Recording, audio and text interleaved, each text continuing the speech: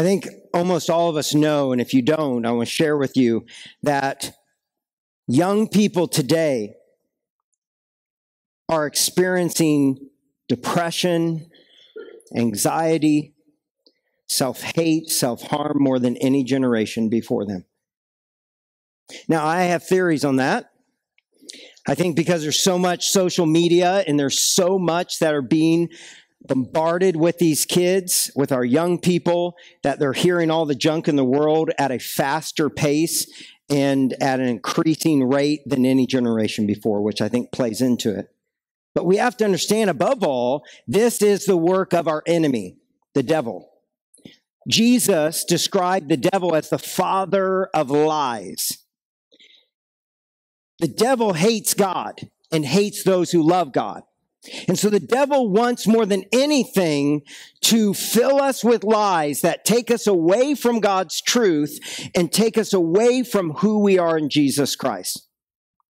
You see, when the Apostle Paul wrote this letter we've been studying, Colossians, he wrote this letter because their culture was so loud and the lies were so great that they were beginning to abandon the truth of Jesus for a watered-down Jesus. They were abandoning the truth of the gospel for a watered-down gospel. Ultimately, their identity was being altered because they no longer were seeing themselves in the supremacy, authority, and sufficiency of Jesus. And that has not changed. It just looks different. And as I shared, that there is such an attack on our young people, and all of these self-hate, all this self-harm, it's getting younger and younger that it's being manifested. And so as the church, we need to be aware of the plans and schemes of the enemy. We need to speak the truth, pray the truth, lead the next generation in truth. But we also need to look at our own selves, because if we're honest, a lot of us struggle with a lot of these lies as well. So today what we're going to do is we're going to expose some lies of the enemy. Scripture reveals in James chapter 4, if you resist him, he'll flee. Well, one of the ways we resist him is exposing his lies and holding on to the truth. But we're going to do so by starting by looking at what Paul reveals in Colossians 2, verses 6 through 7. Because what he's doing is he's speaking to these believers who are young in their faith, and he is outlining to them what it looks like to live for Jesus. And these are reminders. This is truth we all need. So this is where we're going to start. Colossians 2, 6 through 7. This is what Paul wrote over 2,000 years ago, but what the Holy Spirit is speaking to followers of Jesus today. And now, just as you accepted Christ Jesus as your Lord, you must continue to follow him. Right there, out of the gate. You've accepted Jesus. Now follow him. Don't follow the world. Don't follow your own desires. Follow Jesus. Live for him. And then he goes on and says, let your roots grow down into him. Dig deep into Jesus. Relationally, spiritually, surrendering, seeking him. And then he says, and let your lives be built on him. Every area of your life, built on the foundation, on the solid rock of Jesus. Then your faith will grow strong in the truth you were taught, and you will overflow with thankfulness. Dig deep into Christ. Follow Jesus.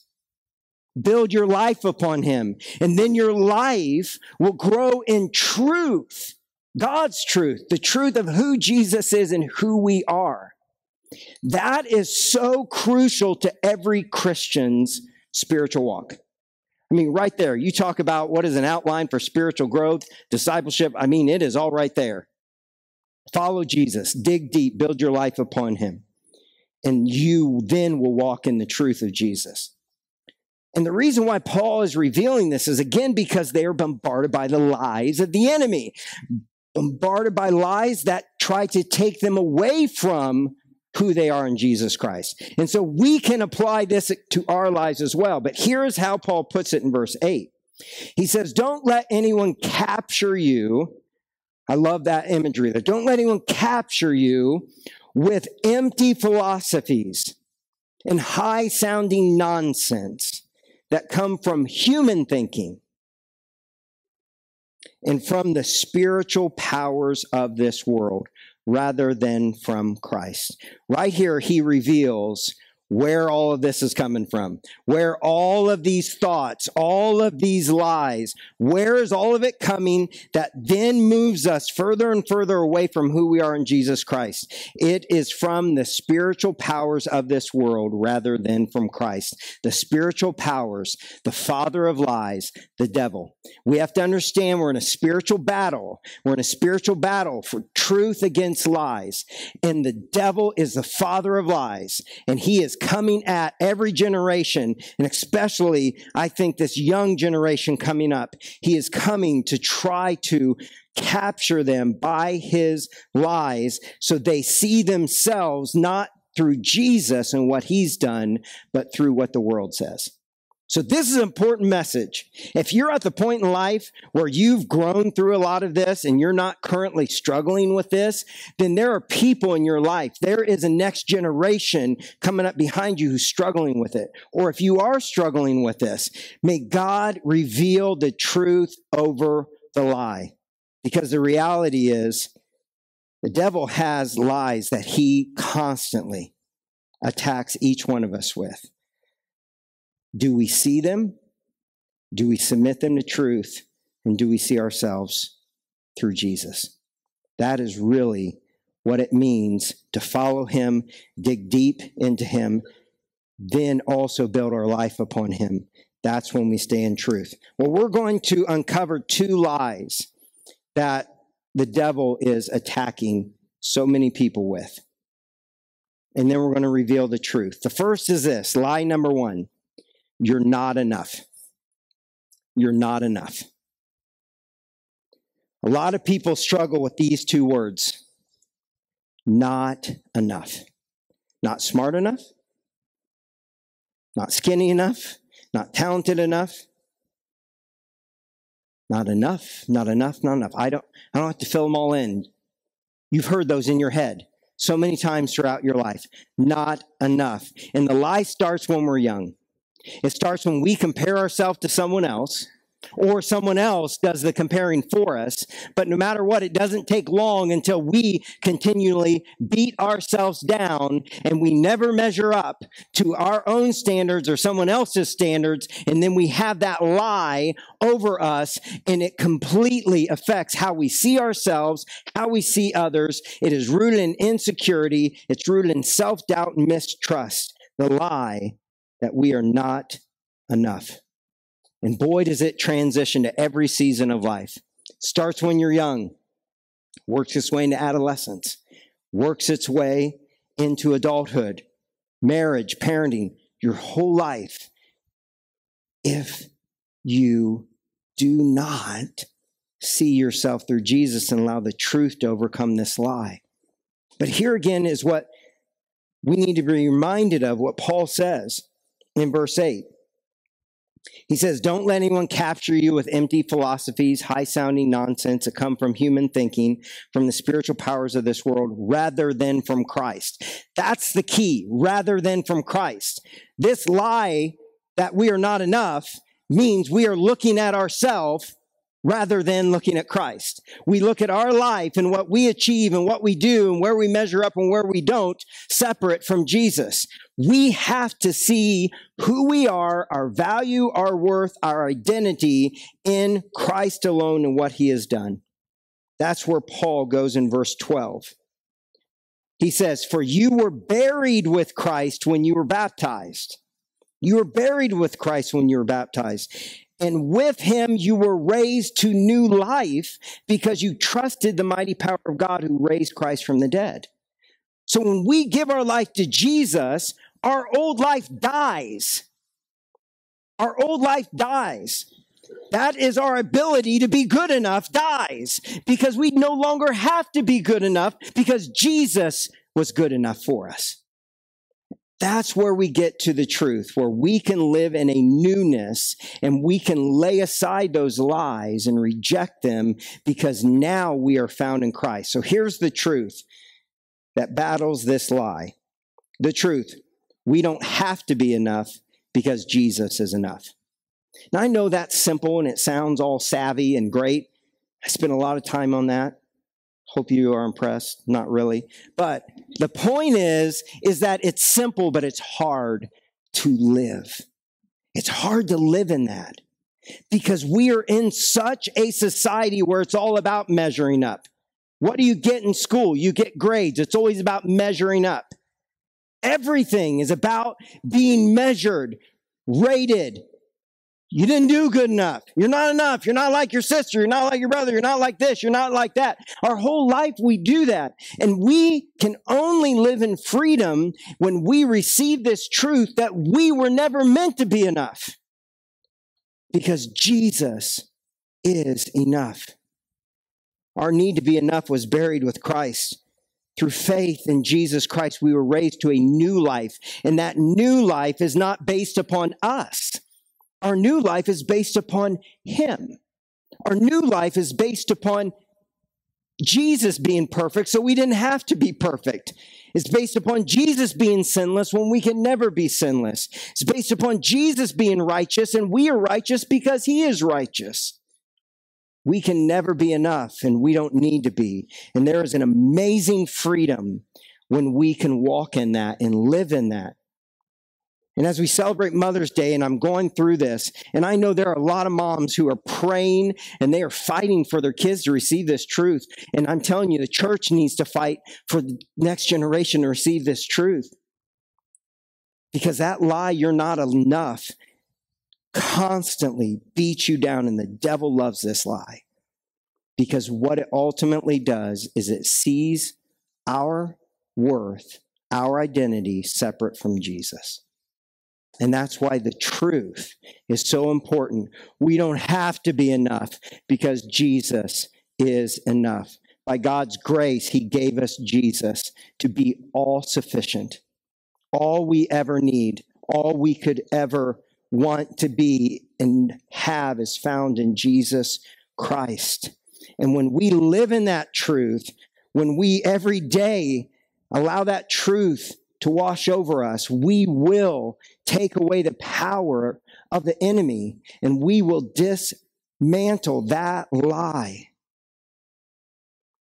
And when we ultimately see ourselves through Jesus and His sufficiency as our value and worth, we celebrate our weaknesses. I mean, how many young people do you see? I'm even going to go, how many adults do we see celebrating our weaknesses? When we do, and there are people that do that, it's people who find their worth in Jesus. And it's okay if they make mistakes because their mistakes don't define them. Jesus defines them. You see, that's what the Apostle Paul was able to get to in his faith, being able to see his worth and value in Jesus. Then he could celebrate his weaknesses because in his weaknesses is when he was strong. Because Jesus was his strength. This is what Paul wrote in 2 Corinthians 12, 9 through 2. 2 Corinthians 12, 9 through 2. But he said to me, my grace is sufficient to you. He's talking about, God said this to him. Jesus spoke this to him. Spiritually, my grace is sufficient for you. My power is made perfect in weakness. Then we say, I don't care what grade you give me. Because it's not about grades. It's about grace. And it's about what Jesus has done for me. And that's who I am. And that is the newness. And then Paul goes on. He says, therefore, I will boast all the more gladly about my weaknesses so that Christ's power may rest on me.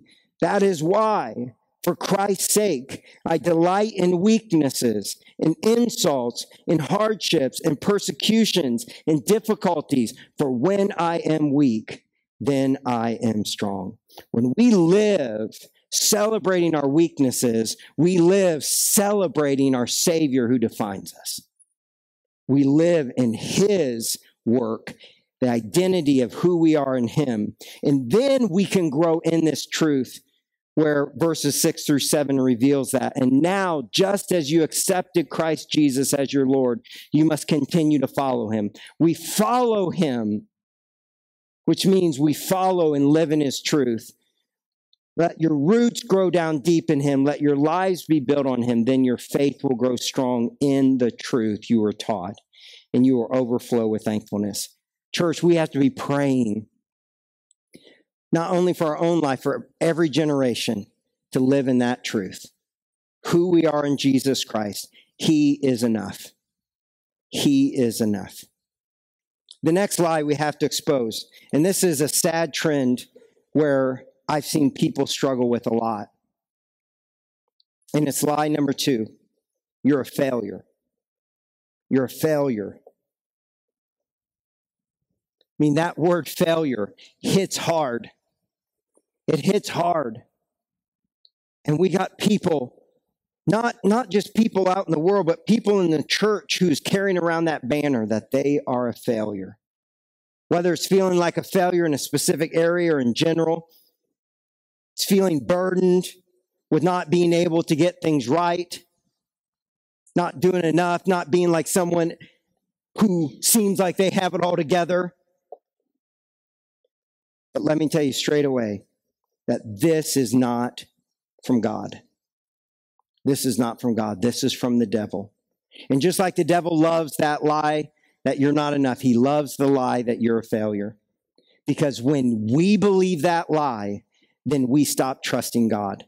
We stop believing that God can bring good. We stop believing that there's any good in us. We stop believing that we are more than overcomers. We stop living in hope of victory because we are always defeated. And the devil wants us to reject the truth in Romans 8:37. No, in all things we are more than conquerors through him who loved us. We are more than conquerors. We're not just conquerors, but in Jesus, we're more than conquerors. And that's only when we follow him and see our life through him. That is only when we dig deep into the truth of Jesus and the victory of Jesus. That's only when we build our life on him. Because again, then we see our life through him and what he has done. And we see ultimately his redeeming work that is faithful when we surrender everything to him. You see, to reject the lie that we are failures has to start with the truth that we all fail. But that doesn't make us a failure. Again, that probably took me 45 minutes to come up with because I'm slow. Okay? I'm not kidding. I'm like, where's that? Oh, this makes sense. It's so easy, but it's so hard to receive because these lies are so deep. And we have to say, God, may I receive your truth. Break the chains of these lies. It's so simple. We all fail, but that doesn't make us a failure. I knew someone several years ago that they struggled with this failure lie more than anybody I'd seen before. Every mistake, it could be that they forgot something. Immediately, they were waving the flag of failure. It could have been anything. They misspoke someone's name, failure. Doesn't matter what it was. The devil had this lie on speed dial. And I remember talking to them and praying with them. They needed to see instead that we all fall short. We all fail at things. But that doesn't make us a failure because actually when we fail, those are opportunities to grow. Those are opportunities to learn. Those are times that God moves. Again, as Paul said in 2 Corinthians 12, he said, in our weakness is when God is our strength. So we have to see that when we mess up, that does not make us a failure. That's just an opportunity for God to change us. Which again is why Paul could celebrate in that. Which is why it's so important for all of us to be able to reject that lie and be able to see that there is an identity that is true in Jesus. And it is not failure. That identity is forgiven. And that is a game changer. That is a game changer. Let's go ahead and look at Colossians 2. We're going to jump ahead to Colossians 2, 13 through 14, because here's where we see this truth. Colossians 2, 13 through 14. You were dead because of your sins and because your sinful nature was not yet cut away, then God made you alive with Christ, for he forgave all your sins. He canceled the record of the charges against us and took it away by nailing it to the cross. And here is the truth we need for this failure lie. The truth is this: you are more than an overcomer because God doesn't see you as a failure, but instead forgiven, washed clean, made new. God never puts the failure stamp on us because through Jesus Christ, all he sees is forgiven. That is a game changer. Church, that is so important. God doesn't want us to ever look at ourselves as a failure, but as a sinner saved by grace. A sinner dearly loved through faith in Jesus Christ. We are made new and washed clean. We are set free and we are changed. That is the power of Jesus. That is the power of forgiveness. And that is our identity. Forgiven. Forgiven.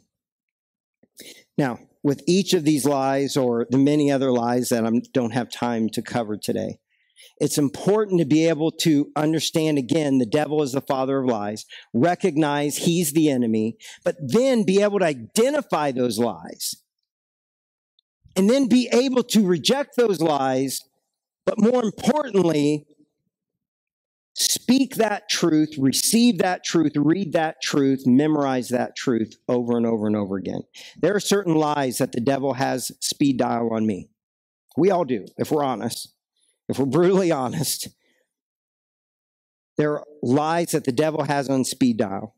And what I have learned, and I still have to walk this out, I'm not standing up here as somebody who lives this out perfectly, but I know the warfare that there are scriptures that speak against that lie, and I have to memorize those scriptures. Maybe some of you don't memorize scripture. Put it on a Post-it note. Put it on your mirror. Put it on your fridge. Put it on your desk. Whatever it is, put it on your computer where you have that truth, that scriptural truth. God's word does not return void, which means there is power in God's word. It does not return empty when we submit to the authority of God's word. And we need to keep on taking our life and putting it under that truth and rejecting those lies. So whatever that scripture is for you, I know for me, I have those certain scriptures and it's all day long. It's warfare. Get out of my head, you stinking devil. Get out of my head. I belong to Jesus. I am his, and here is the truth in your face. And I press on. Spiritual warfare. The Apostle Paul captured it so powerfully in Ephesians 6, 10 through 18. Some of you are familiar with this, the armor of God. We are in a battle. The devil is coming at us. He's the father of lies. God has given us everything we need to stand our ground and resist the devil. But we have to live this out every single day. This is how we walk in victory over those lies. This is how we live in the identity and victory of Jesus, because it is a battle. And we have the victor, and his name is Jesus Christ. Ephesians 6, 10 through 18. Finally, be strong in the Lord and in his mighty power. Put on the full armor of God so that you can take your stand against the devil's schemes. For our struggle is not against flesh and blood, but against the rulers, against the authorities, against the powers of this dark world, and against the spiritual forces of evil in the heavenly realms. Therefore, put on the full armor of God, so that when the day of evil comes, you may be able to stand your ground, and after you have done everything, to stand. Stand firm then, with a belt of truth buckled around your waist, with a breastplate of righteousness in place, and with your feet fitted in the readiness that comes from the gospel of peace. In addition to all of this, take up the shield of faith, with which you can extinguish all the flaming arrows of the evil one. Take the helmet of salvation and the sword of the Spirit, which is the word of God. And pray in the Spirit on all occasions with all kinds of prayers and requests. With this in mind, be alert and always keep on praying for all the saints. That is spiritual warfare. That is the victory God's given us through His Word, through His Son, through His Spirit. But we have to put on that armor every day and reject the lies of the enemy. He is a thief and a liar, but the truth is greater than a lie. And we are called to find our identity and worth in Christ alone. I'd like to close today with a video clip. If you've not watched this movie, maybe you're not a movie person. I love movies. This is a Christian movie, and I think it is excellent. It is so well done. It's called Mom's Night Out. If you've not seen it, oh my goodness, you have to see it. It is a Christian movie, but in this clip, we see the relevancy of these lies from the devil. They apply to us. But we also see the hope and encouragement that we are perfectly loved just the way we are. Let's see this video. All my friends are in jail, Bones. Well, I know how that feels.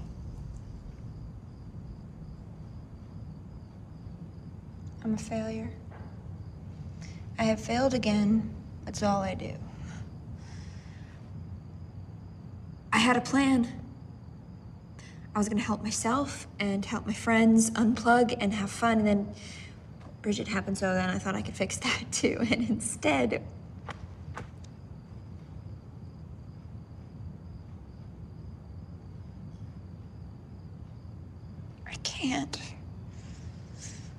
I can't get in front of it. No matter how hard I try, no matter how much I give, I'm not enough. For who? What? Not enough for who?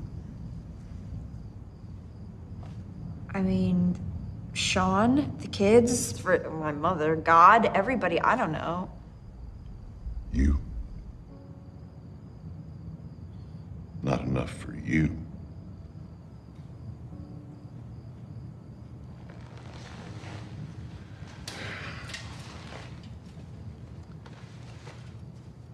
I was raised in church. This might surprise you, but I have since drifted from the faith. Shocker. My mama worked 3 jobs. I never met my daddy. I had to get up early and walk to school, but I'd wait up for her coming home from the diner. I'd wait up every night, 'cause she'd come home and she'd put me to bed and she'd tell me something. She'd tell me the same thing every night. He loves you, Charles. No matter who you are, no matter what you do, or how far you run, Jesus will always be loving you with his arms open wide, just for being you. And I'd smile and go off to sleep.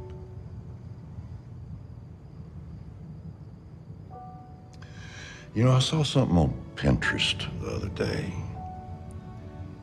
It was an eagle just caring for its young. It's a beautiful thing to watch one of God's creations just doing what he made it to do. Just being an eagle. And that's enough.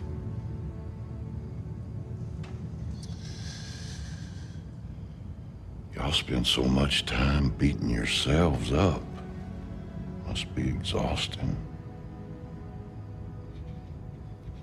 tell you something, girl.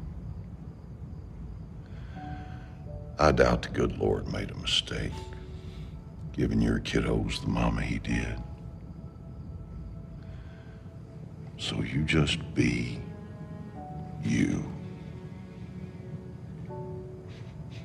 He'll take care of the rest. You are a child of God. You are perfectly loved. You are made new. You are forgiven. And you are all you need to be when your life is in Jesus. He is more than enough. The devil is a liar. The world is full of lies. But God has given us truth, the way, the truth, and the life. No one comes to the Father but him, but through him. And his name is Jesus. Let's pray. Father God, thank you. Thank you for loving us with a perfect love. Thank you, God, that you receive us right where we're at, but you love us enough not to leave us there, but you lead us into victory. You lead us into truth. You lead us into grace. You lead us into love. You lead us into new beginnings. You lead us into victory over lies. You lead us into victory over the devil. God, thank you. That is all through Christ, and may it always be for Christ, because who we are, the only thing that matters is who we are in Jesus. Thank you for Jesus. May we live in that truth. May we fight for the next generation and the next generation and the next generation to receive that truth, because, God, the only thing that matters is Jesus. It is in Jesus' name we pray. Amen.